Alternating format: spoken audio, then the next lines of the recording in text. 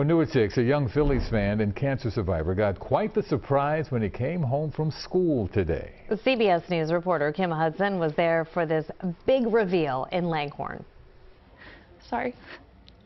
Kristen and Gary Linder of Langhorne remember the fear and frustration of not knowing why their 3-year-old boy Rowan was in the hospital over and over again in January 2022. And within 24 hours, we were back, and you couldn't touch him. He was in so much pain. Yeah, that was a rough night. The answer came in February. Acute myeloid leukemia. Yeah, AML. Yeah. Since then, the family stayed many nights at St. Christopher's Hospital for Children. Running around playing in the hospital, you know, with a port in and medicine. And it's like, can you just relax? Rowan's parents say he started watching Phillies games with them in his hospital room. And now, thanks to his favorite team, his bedroom is getting a full-themed Phillies makeover.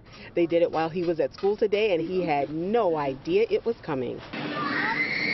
The Philly fanatic and the Phillies ball girls were waiting when Rowan and his sister Aubrey arrived at the bus stop. These are two of our former players. After meeting Phillies legend Mickey Morandini and Milt Thompson, it's time for the big reveal.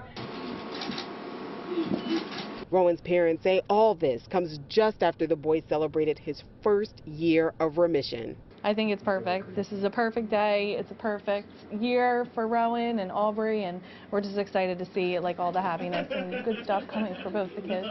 And the celebration does not end today. The Phillies will have their Childhood Cancer Awareness Night on Saturday at Citizens Bank Park. First pitch is at 6:05, and Rowan and his family will be there. In Langhorne, Kim Hudson, CBS News, Philadelphia.